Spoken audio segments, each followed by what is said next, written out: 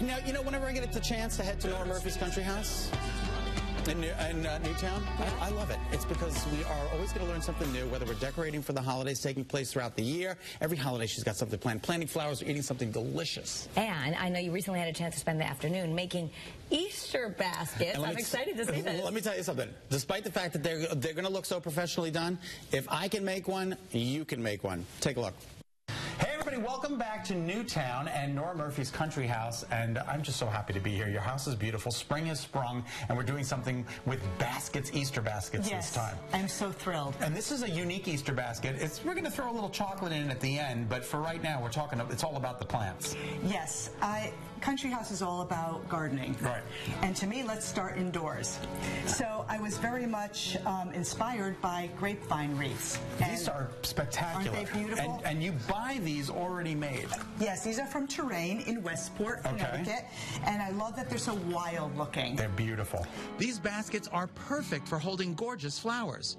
And then my perennial favorites are the little violas and the pansies. Violas and pansies, and these are hardies. And what are these? These are grape hyacinths. Love these. Love these. And these have bulbs. So the beauty is when these are done flowering, you plant these out in your garden and they'll come up every single year. For now, they're going in our basket. So what I would do, Scott, is let's turn them upside down, pull them out of their pots.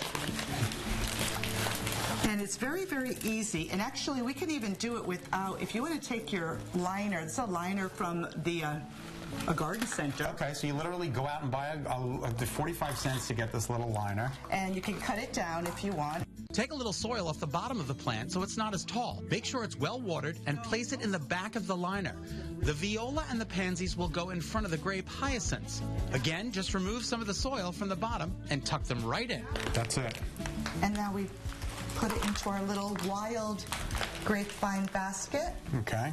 And what's great too is you put these in sunlight and they're just going to keep growing and your grape hyacinth will straighten up all by itself. All right, so just to zhuzh up the basket even more, Nora, you found this at Shakespeare. Garden. What is this? It is very cool. I didn't know what it was either, and I asked. It's twine. It's like a wire twine that is encased in this like rubber. And what I love, it's the color of grass. It's beautiful. And it's a little distressed, so it looks a little like mossy or dirty. Right. And I think this is kind of like a nice, unexpected, modern way to tie something. Absolutely. So, and then you can go to NoraMurphyCountryHouse.com and print out these beautiful tags, and then you're going to put the person's name on it who's going to get this beautiful basket. Yes, that's Mama. Mama. And then you're just going to use that twine, that green twine, and tie it right to the thing. I'm going to do that right now. And the tags are one sheet of bird's nests and one sheet of birds, and they're a little watercolor art. And it's as simple as that. And it's always fun to add a little bit of chocolate. There's a local chocolatier right here in town. It's called Castle Hill Chocolates, and they've made this beautiful bark. Easter bark. Easter bark. So what I'd like to do, I don't know if you would object to this. I love that. I'd like to tie this right to my basket as well. All right. I think that's fantastic. And just hang it.